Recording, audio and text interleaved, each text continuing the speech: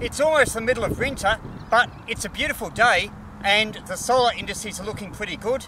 So I'm here right by the river to try some portable QRP DX.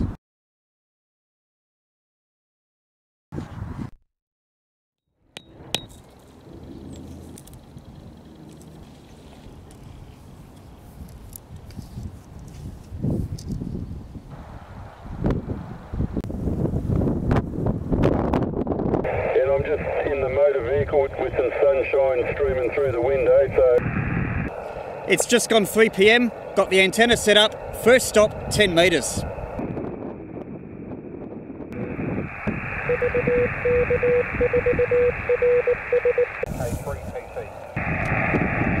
Yeah, thanks Peter, really nice to hear you there mate. You're a 5 and 4, 54 to me. Of course up near Emerald, 60 k's east of Melbourne, and 200 watts into a 5/8 vertical. I'll just quickly flick over to a 160 metre loop just to see what happens actually.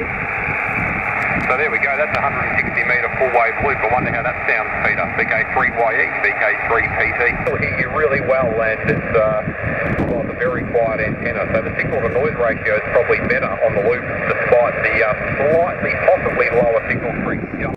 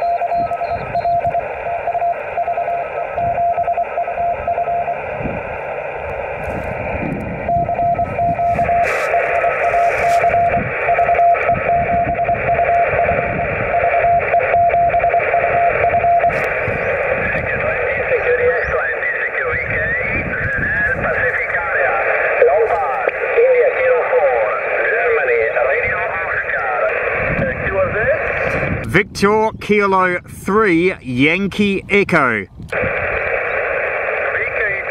Yankee, what's the last one? Echo, Echo, Echo or Ecuador, Ecuador, over. VK3 Yankee Echo, thanks for your call, 5 and 4, 54, my name is Lauro, Lima, America, Uniform, Radio Oscar.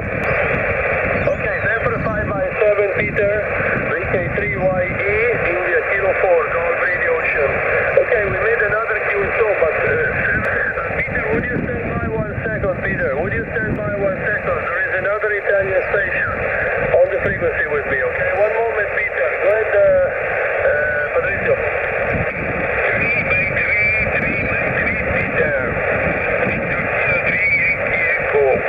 Peter 5-2, Sierra, copy. What are you working? Because I am looking on your page.